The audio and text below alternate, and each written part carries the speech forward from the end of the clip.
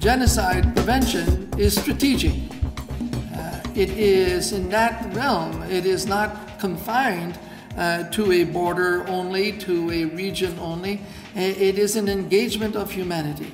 Countries like Canada and others are nowhere near moving to their potential to, one, respond, and two, to prevent. There are many countries at risk of mass atrocity crimes, actually many more than we'd like to believe. And what's scary about that is that our governments have not been able to really move forward and actually prevent these atrocities. They haven't even really begun to think how to do that.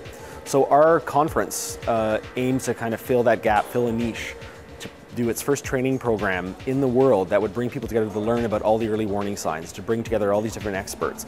The MIGS professional training program on mass atrocity prevention gave us the opportunity to take practitioners who work in very closely related areas, the opportunity to come in from the field, share their experiences with us, and give us an interface to transmit to them the methods that we use that are tested and based on the lessons we've learned. Governments have done next to nothing to build capacity within their institutions to prevent mass atrocity crimes. And what happens is that we tend to do nothing or wait to the last minute and send in the military. A general who knows only how to fight is useless in this era, because that is the last resort that nobody really wants to go to.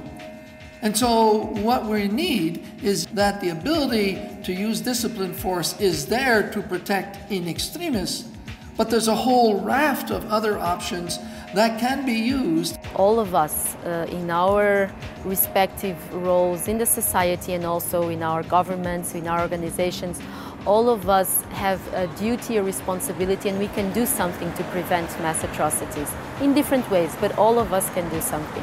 I am arguing that we must create, innovate, and in fact produce a whole new generation of leadership that is multidisciplinary to be able to handle the new lexicon that we are going to be having to articulate and define into the future. I think this training's a really positive example of how an organization and a university can do something that's really quite progressive and forward-thinking to try to move this agenda forward. There's nothing like this that has been tried anywhere in the world, and to bring together not just policymakers, but also individuals who are working on these issues within academia, within civil society, I think a pretty revolutionary endeavor.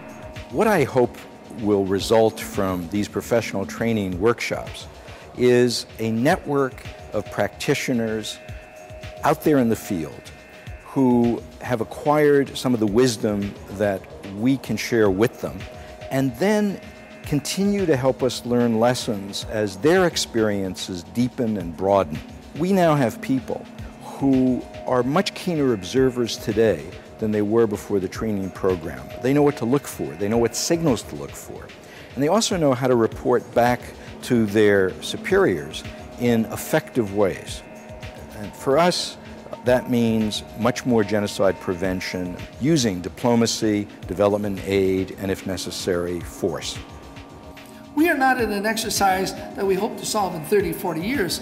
We must have a sense of urgency in regards to going to the source of the rage, be it massive poverty, be it abuse of power, be it human rights. Use those parameters, be it resources, be it survival. We are in an era that I believe requires that sense of urgency, and I'm not convinced that we have it. And the sense of urgency is not trying to build our fortresses here.